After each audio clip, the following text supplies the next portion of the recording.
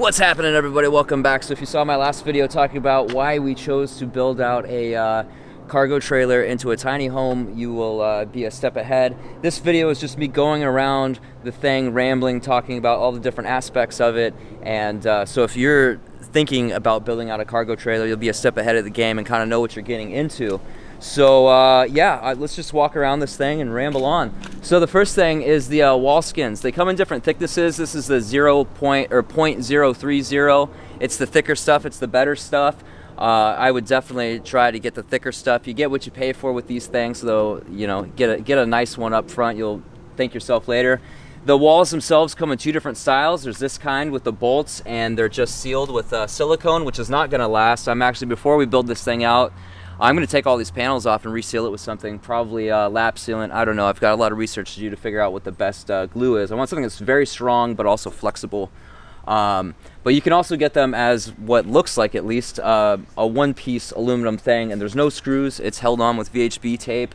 But that, I think that would be extremely hard to remove if you did get damage, if a tree hit the side of it or something. So I didn't want to go that route. This seemed a little easier to repair. You can get diamond plate down here. Definitely recommend that. Rocks are going to kick up and hit you there. They come in this kind of slightly rounded front with a rounded roof, or a V-nose with a flat roof. On these particular trailers, they give a lifetime warranty on the rounded roofs because when it rains and snows, it just goes right off the side rather than pooling up in the middle. The aluminum's, even though this is the thicker stuff, it's pretty thin. Like, look at that. You can push it right through. So imagine on top, all that water weight sitting on there, it's just going to push it in and then work its way into the seams eventually. So that was that's why we went this route. Plus we get a bunch of room up here. You know, we could store probably 3 propane things right here and a little toolbox maybe too. So that's pretty much that. As far as the axles go, there's 2 different types of axles you can get. These are just the regular, I don't know, I guess straight axles, and they're cheaper. They're cheaper to get parts for, they're easier to replace, but there's also torsion axles, which are better in other ways, but they're more expensive and harder to replace. So this one just came with them, and we liked this dealer, so we went with these. If I had the choice between the torsion axles and these ones, torsion axles last longer, they're supposed to be, I think, stronger, and they handle better, but they're harder to replace, and I want something that's super simple to replace and work on. Simplicity is key with this thing, so I'm kind of glad we got these ones. It's got self-adjusting brakes. You can get trailers with non-self-adjusting brakes, but you can replace them with the self-adjusting insides, and I would definitely recommend that because it would suck to have to go down here every 1,000 miles or 2,000 miles, whatever it is, and have to replace them. This one's also got these little rubber boots that you just pop off, and I'm not going to do it because they're kind of a pain to put back on, but there's a little nipple under there, and you can grease up your hubs. That's really nice. Some of them don't come with that, and you have to remove the hub to repack it with grease fairly often, and I imagine most people would probably slack on that, and then your bearings aren't going to last as long. You have to replace them more often. It also came with radial tires. A lot of them just come with cheap bias ply tires. Definitely get radials. You don't want to have a blowout, and we went with the dual axles for 2 reasons. Well, actually 3. One is it holds twice as much weight, so we can really build this thing out and put some weight in it, no problem. The next one is if we had a blowout or a flat, we've still got another tire on this side to allow us to pull over to the side of the road safely and replace the wheel, where if we just had a single axle, if we have a blowout, it's going to be an emergency situation. So that's a thing there. And we also got these this breakaway brake system right here. There's a little battery in here that powers it. It's got electric brakes on all 4 wheels, which the single axles did not come with, and we really wanted that as well. So this, if for some reason this disconnects from the trailer, it'll pull this pin out and it'll engage the brakes, and that will keep the trailer from hitting the front of this. Hopefully these safety chains will do their job and hold it, and then the trailer won't hit the front of the van, and we can slowly slow down and avoid any damage to the trailer or the van in any emergency situations. Hopefully those chains hold. They should. They're pretty heavy duty. So that's pretty much that. It also, you know, this one came with the LED package. It's got LED lights all over the place, which are very bright and they'll last a long time. And we got the ramp door on this one because we got motorcycles. I'm actually getting ready to go to work right now, so we just unload the bikes and go and do a bunch of deliveries, and then come back and load them back up and go to sleep. So yeah, we like the ramp door. Also, we kind of changed the way we wanted to build this out. I think we're going to build a wall right here and have a door pass through, and you can get cables that'll hold this thing up. This is a spring assist to make the back door opening and closing extremely easy. You just use one finger. It's amazing how that works. But we can attach another fixed cable on here to hold it up flat, so we can use it as a back deck. And then in here we can store firewood and you know, tools and stuff like that, and completely seal it off from the rest of the living area. And I think we're just going to keep our bikes in the van to give us more living space in here. But the plywood that comes with these things, sometimes some of them come with plywood, some of them come with OSB, some of them come with, I think it's called Drymax. It's like treated particle board, basically. I think that's supposed to be the most waterproof. This plywood is like the second best. It's much better than particle board. That just absorbs water like crazy and then disintegrates. It's unpainted. It's completely untreated, and I know that because they missed with the screws in a few spots, and a few spots had like holes, and they filled it in real cheaply. They missed this spot, but they filled some of it in and then just sanded over it, and it's just raw wood, and it's raw wood on the back as well. So if we get a leak in here, or say we're in here and we're creating heat in here, or we're cooking in here or something, creating a bunch of humidity and heat, and it's cold outside, this aluminum's going to condensate like crazy, and that's going to cause this wood to mold, and that's a big problem. And one of the things I'm really kind of like, oh, why did you guys do that? They put this Luan in up here, and they do that to strengthen the roof because it's pretty thin. I think this roof is a different material than the aluminum. I think this is galvanized steel on this particular one. But they screwed in this Luan onto the ribs before they put the roof on. So to take this out and paint it, you have to take the roof off. So that kind of sucks. Is what it is. It's gonna, no matter what you get, if you get a schoolie or a box truck or whatever, it's gonna be a lot of work. But that is an extra bit of work you probably wouldn't have to do on anything else. Remove the metal roof. So that is a pain. But once it's done, it'll be done right, and it'll be great. Another thing you want to watch out for, which I haven't seen too many people talk about, is I think it's called electrolysis. It's where steel and aluminum, when they're touching, create a reaction together, and they create corrosion, so you can actually get a lot of rust just from the aluminum touching the steel. So while I have that off, I'm going to make sure the underside of this is painted really, really well. It looks like it from this side, but I'll crawl underneath and show you the bottom in a second. You'll see they missed a few spots, so I wouldn't be surprised if they missed a few spots on this as well. So to make sure this is really well painted, and maybe even stick something else in there between the aluminum and the steel, just to make sure that that doesn't happen, if this is in fact aluminum, which it probably is. And another thing is you can get one piece aluminum roofs. Those are on the expensive fancy ones. That's definitely preferred because you're never going to get a leak in the middle.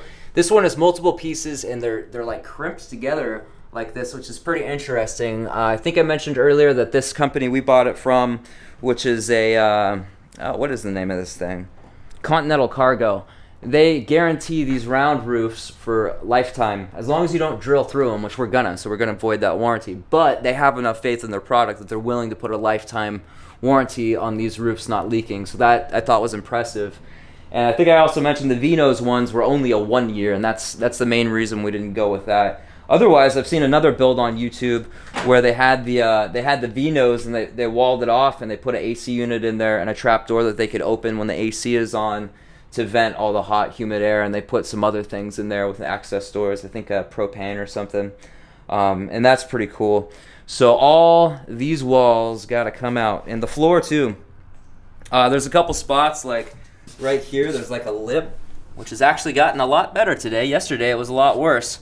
It was way worse yesterday. Wow. It's almost like fine now. Oh, here, it's a little tall right here now. But there's a big gap right here, and yeah, this wood's just got to come up and get fully treated. And to pull that up, you got to pull the walls off, which needs to happen anyway. You can see kind of the sloppy job they did on here. But the basic frame of this thing is steel, and this is a good one. We got a 16-inch on-center ribs all the way down, and as well as the floor. Usually the walls, I think, are like 20-inch or something. I could totally be wrong about that, and the floors are usually 24. We got 16, so this floor is extra strong, so it'll hold a lot of weight. And it's good steel too. When I was drilling these things out, I had to drill out 4 holes for these wheel chocks for the motorcycles. It was tough. I broke a few drill bits getting through there. I had cheap ones, but still, it's tough steel. So it's good stuff. So there's gonna be you know, quite a bit of work to do before we start building this thing out. You know, we got to pull the walls off to insulate it anyway. I guess we could probably leave this up here and you know, put a vapor barrier over it and seal it in or something, but to prevent do it when it's dry out or something in the desert, prevent moisture from getting in there. But we got the roof vent here, and this roof vent leaks. You know, that's going to be a problem. We actually want to put a AC unit in here, a ceiling mounted one, and then the bathroom we want to put over here, the shower in here, so we'll put a roof vent up there for that, and the toilet over here, and a bunch of storage and stuff. So there's quite a bit of work to be done. This is not something that's easy. I mean, I guess you could just throw some beds and a bed and a couple cabinets in here and call it a day. Plenty of people have done that, but you're going to end up regretting it because you're going to get mold and leaks and stuff. So this back door, yeah, this piece of wood has to come off too. It is pretty good quality plywood though. Let me show you how easy this is. Look at this, one finger. Super, super easy. You always want to close these gently. You can see the back is, you know, 2 pieces too, so we'll seal this up and get it all sealed up. And this one has some pretty heavy-duty hinges and Zerk fittings on all the hinges, so you can easily keep those lubed up and make them last. And then on the bottom here, we've got these jacks built in. You just pull this pin out. Let's see if I can do this without being super loud. You just pull this out and that drops down.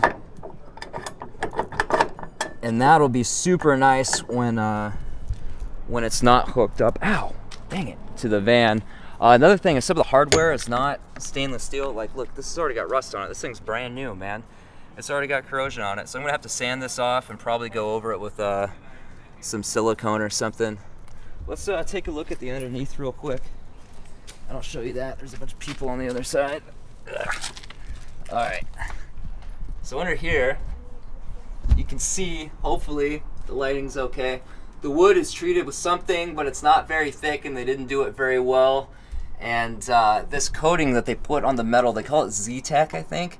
They missed in a lot of spots, and when we bought it, we told them, I'm not paying full price for this thing unless you guys you know, crawl under there and clean off all the corrosion, all the surface rust, and paint back over it. So I got their word that they did that, and I actually trust them. It's kind of rare that I trust a dealer of any kind with any kind of vehicle, but I trusted them, so hopefully they held up to their end of the bargain there. They definitely painted over it as far as like cleaning the rust off first. I'm pretty sure they did. So on this side, oh, and another thing, we got LED lights on here, and they missed on this side. They missed with the silicone just a little bit, so we got a little water in there. So I'm waiting for this to dry out. We got a couple more dry days ahead of us. Hopefully that'll dry out all the way and I can put some more silicone in there. If not, we're heading down to San Diego and it'll be nice and dry there. I can do it there. So the kind of the last thing is this door. It came with this RV style latch, which is really nice because you can open it and lock it from the inside, and it's got this this little whatever that style lock is. It's evading me right now. But I didn't feel like this was enough to keep people out, so I installed this cam lock, which I installed to go over the lock so it would be hard to pick, and over the handle so you can't just pop it off. This isn't going to really stop anyone, but it will slow them down. And of course, you want to make sure that you lock this when you're inside of it so that nobody comes and locks it on you and locks you in. That would be pretty terrible. Let's close this like this. So that'll hold it closed. And as far as locks go, we got these Baylock locks. Basically what this is you just set this over the cam lock, and then this pin goes through here, and it'll go through those 2 holes, and then you just push that button and it's locked. That's it. It just goes right through these 2 holes right here. So those are really nice. It prevents someone from easily getting a pry bar in there and just popping it off, and that's a nice thing to me. These doors are pretty flimsy. This is just a really thin sheet of aluminum with this nice texture on it, and the outside is just a thin aluminum skin, and the inside is just styrofoam. It's just styrofoam insulation, so very, very thin. This one's got lights. It's got one there, one there. That's kind of nice. I don't think there's that much else I can say about this thing. I think it's just an awesome, I know it sounds like I'm kind of complaining about this thing, but I'm really not. No matter what you get, it's going to be work to prep it and everything. You know, the attention to detail, like right here, you can see light through that gap. You got another one right there. That's gonna leak. But at least they put this aluminum rail up here to prevent water from hitting that. Another design, I guess, flaw is this piece of rubber right here. It's kind of a pain to step into here. You want to step like that, but then you're pushing it down all the time. So you got to learn how to step up like this. So I'll eventually put a step down there, like RV style. But I think that's pretty much it. That kind of covers everything I know about these things. And you know, overall, this is a really, I think it's a really good quality one. We looked at them from, this is from Trailer City in Portland, Oregon. I think it's a one, they only have it in Portland. They don't have it anywhere else.